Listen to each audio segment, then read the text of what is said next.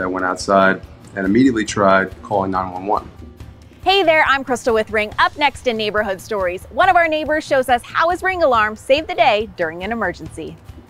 That was an unsettling sight for Frank, who recently bought his home. He tried to flag down some people in the distance and also called for help, but couldn't get through because of a poor signal. When you called 911, we could see you out there for a couple seconds. What was going on your phone when you were trying to call? Nothing? Dead air? I tried dialing 911 and couldn't get through. Tried again. You'll see me pacing back and forth in the video and just trying multiple times to get through. Frank noticed part of the power line broke off during the storm, and it started a fire close to his backyard. That's where I really started to get nervous, and I thought there was going to be a brush fire. Thankfully, Frank has Ring Alarm with Ring Protect subscription. His Wi-Fi was still working, so he opened the Ring app on his phone and requested fire response. And seconds later... Hello?